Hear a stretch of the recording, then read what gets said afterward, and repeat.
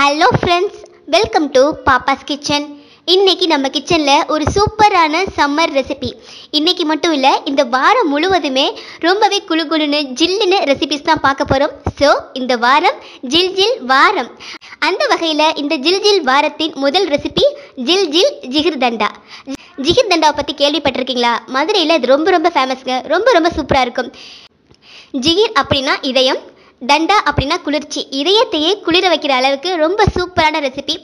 சிலருக்கு தெரிஞ்சிருக்கலாம், ஆனால் நிறைய பேருக்கு தெரியாது. அதை வீட்டிலேயே எப்படி ரொம்ப சூப்பராக ரொம்ப ரொம்ப டேஸ்டியாக செய்கிறதுன்னு தான் பார்க்க போகிறோம். வாங்க கிச்சனுக்கு.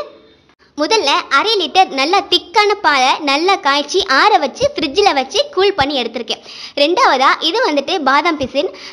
எல்லா ஸ்டோர்லேயுமே கிடைக்கும். இதை வந்து ஒரு 4 அல்ல 5 பீஸ் வந்து 1 லிட்டர் தண்ணீர் ஊற்றி முதல் நாள் இரவே நீங்கள் ஊற வச்சிங்க அப்படின்னா இந்த மாதிரி கிடைக்கும். ஒரு ஜெல்லி டைப்பில் கிடைக்கும். அதாவது 8 மணி நேரத்துக்கு முன்னாலே நீங்கள் ஊற வச்சிட்டிங்கன்னா இந்த மாதிரி ரொம்ப சூப்பராக கிடைக்கும்.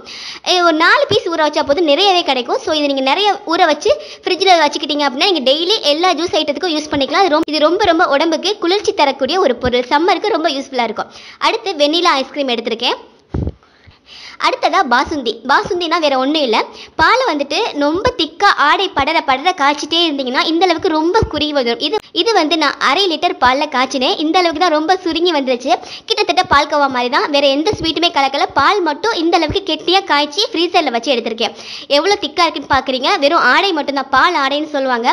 இந்த அளவுக்கு நீங்கள் கெட்டியாக எடுத்துக்கங்க. பாசுந்தி செய்ய தெரிஞ்சால் நீங்கள் அதே மாதிரி செஞ்சுக்கலாம். அடுத்து நன்னாரி சர்பத், அதுவும் எடுத்திருக்கேன். இப்போ எல்லாம் ரெடியாக இருக்குது. நம்ம செய்ய ஆரம்பிச்சிடலாம். 2 கிளாஸில் நான் ப்ரிப்பேர் பண்ண போகிறேன். முதல்ல 1 கிளாஸுக்கு 2 ஸ்பூன் ஊற வச்ச அந்த பாதாம் பீஸ் இருக்குல்லையா, அதை வந்து ஆட் பண்ணிக்கலாம். அளவை குறைக்காதீங்க. இதே மெத்தடில் செஞ்சீங்க அப்படின்னா உங்களுக்கு ரொம்ப சூப்பராக கிடைக்கும். அளவை குறைச்சிங்கன்னா கொஞ்சம் டேஸ்ட் வந்து மாறுபட சான்ஸ் இருக்குது. 2 கிளாஸ்லையும் பாதாம் பீஸ் ஆட் பண்ண பிறகு நன்னாரி சர்பத், 1 குழிக்கரண்டி அளவுக்கு நன்னாரி சர்பத் வந்து ஆட் பண்ணிடலாம். 1 கிளாஸுக்கு 1 குழிக்கரண்டி அளவு நான் ஆட் பண்ணுறேன். நீங்கள் ஃபாரினில் இருக்கீங்க, இந்த சர்பத் உங்களுக்கு கிடைக்கல அப்படின்னா ஒன்றும் பிரச்சனை இல்லை. ரோஸ் எசன்ஸ் நீங்கள் ஆட் பண்ணிக்கோங்க. இது ஜஸ்ட் கலருக்காகவும் அந்த ஒரு டேஸ்ட்டுக்காகவும் தான். ஆட் பண்ணிவிட்டு இதில் வந்துட்டு மறுபடியும் 1 குழிக்கரண்டி அளவுக்கு ஐஸ்கிரீம், வெண்ணிலா ஐஸ்கிரீம் வந்து நம்ம ஆட் பண்ணுவோம். 2 கிளாஸ்லையும் ஒவ்வொரு குழிக்கரண்டி அளவுக்கு சேர்த்துடலாம். நீங்கள் நார்மலாக செய்கிற ஜிகர்தண்டாவுடைய கலர் வந்துட்டு கொஞ்சம் ப்ரௌனிஸாக இருக்கும். வெண்ணிலா ஐஸ்கிரீம் தான், பட் அந்த கலரில் அவங்க செஞ்சுருப்பாங்க. நாம் நார்மலாக கிடைக்கிற வெண்ணிலா ஐஸ்கிரீமை நம்ம ஆட் பண்ணிக்கலாம். அடுத்ததாக பாசுந்தி, ஒரு பெரிய ஸ்பூனில் 1 ஸ்பூன் அளவுக்கு 1 கிளாஸில் ஆட் பண்ணிக்கலாம். அதே மாதிரி இன்னொரு கிளாஸ்லேயும் நான் ஆட் பண்ணிக்கிறேன். அளவை குறைச்சிடாதீங்க. இதே மெத்தடில் நீங்கள் செஞ்சீங்கன்னா ரொம்ப சூப்பராக கிடைக்கும். அடுத்ததாக சில்லுன்னு உள்ள பால் வந்துட்டு ரொம்ப தேவைப்படாது. 1 ஸ்பூன் அளவுக்கு நீங்கள் ஆட் பண்ணால் போதும். ஏன்னா மற்ற ஐட்டம்லாம் சேர்க்கறனால கொஞ்சமான பால் இதுக்கு போதுமான அளவாக இருக்கும். சேர்த்துட்டு லேசாக ஒரு மிக்ஸ் பண்ணி விட்டுருங்க. ரொம்ப நீங்கள் மிக்ஸ் பண்ண வேணாம். அந்த பாசுந்தியும் அந்த ஐஸ்கிரீமும் அப்படியே தான் இருக்கும். பைய மெதுவாக கரைஞ்சிடும் நீங்கள் குடிக்கும்போது. ஸோ லேசாக ஜஸ்ட் ஒரு மிக்ஸ்டு, அவ்வளோதான். ரொம்ப போட்டு கலக்க தேவையில்லை. கலந்து விட்டுட்டு மறுபடியும் முதல்ல இருந்து செய்ய போகிறோம். அதாவது மறுபடியும் 2 ஸ்பூன் அளவுக்கு பாதாம் பீஸின் ஆட் பண்ணிக்கலாம்.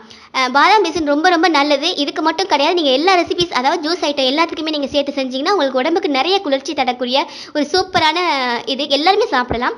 2 ஸ்பூன் அளவுக்கு பாதாம் பீசன் ஆட் பண்ணிவிட்டு மறுபடியும் 1 குழிக்கரண்டி அளவு ஐஸ்கிரீம் வந்து அதில் வைக்கணும். ஐஸ்கிரீம் நீங்கள் இந்த அளவுக்கு கீழேயும் வச்சுட்டு மேலேயும் நீங்கள் வைக்கும்போது ரொம்ப சூப்பராக இருக்கும். ஐஸ்கிரீம் வச்சுட்டு மறுபடியும் நன்னாரி சர்பத் 1 குழிக்கரண்டி அளவு சேர்த்துருங்க. அதுலேயும் இன்னொரு கிளாஸ்லையும் அதே மாதிரி சேர்த்துடலாம். அவ்வளோதான், நம்மளுடைய சூப்பரான ஜில் ஜில் ஜிகர்தண்டா ரொம்ப ரொம்ப சுலபமாக ரெடி ஆயிடுச்சு. ஏன்னா நான் இவ்வளோ வேலை இருக்கேன்னு பார்க்க நீங்கள் தேவையே இல்லை. நான் சொன்ன அந்த பாசுந்தியை வந்து 1/2 லிட்டர் நான் காய்ச்சிருக்கேன். உங்களுக்கு தேவைன்னா நீங்கள் 1 லிட்டரோ அல்லது 2 லிட்டர் பாலையோ இந்த மாதிரி கெட்டியான பக்குவத்துக்கு காய்ச்சி ஃப்ரிட்ஜில் வச்சுட்டிங்க அப்படின்னா தேவைப்படும் போது 1 ஸ்பூன் எடுத்து போட்டுக்கலாம். அது மற்றபடி ஐஸ்கிரீமும் நன்னாரி சர்பத்தும் நீங்கள் வெளியில் வாங்குறது தான். ஸோ பெரிய வேலையே கிடையாது. அதே மாதிரியே இந்த பாதாம் பீசனும் 1 வாரத்துக்கு தேவையான அளவுக்கு நீங்கள் ஊற வச்சு ஃப்ரிட்ஜில் வச்சுக்கிட்டிங்கன்னா நீங்கள் உடனே நினைக்கும் போதெல்லாம் இந்த ஜில் ஜில் ஜிகர்தண்டாவை ரொம்ப சூப்பராக சுவைக்கலாம். இந்த வெயில் நேரத்தில், இந்த சம்மர் சீசனில் இப்படி ஒரு சூப்பரான இதயமே குளிரக்கூடிய அளவுக்கு ஒரு சூப்பரான ரெசிபி. மதுரை பக்கத்து போனீங்கன்னா மிஸ் பண்ணாமல் இதை சாப்பிட்டு வாங்க. மதுரை போகிற வரைக்கும் எதுக்குங்க வெயிட் பண்ணணும்? நம்ம வீட்டிலே இப்போவே செஞ்சு சாப்பிடலாமே. கண்டிப்பாக நீங்கள் எல்லோரும் வீட்டில் செஞ்சு பார்த்துட்டு இந்த சம்மரை ரொம்ப சூப்பராக கொண்டாடுங்க. மறுபடியும் நாளைக்கு வேறு ஒரு ஜில்லுன ரெசிபியோட பார்க்கலாம். அதுக்கு முன்னாடி இந்த ரெசிபி நீங்களும் வீட்டில் செஞ்சு பார்த்துட்டு எப்படி இருக்குன்னு கமெண்ட்டில் சொல்லுங்கள். நான் சொன்ன ரெசிபி பிடிச்சிருந்தா லைக் பண்ணி ஷேர் பண்ணுங்கள். மறக்காமல் சப்ஸ்கிரைப் பண்ணுங்கள். தேங்க்யூ.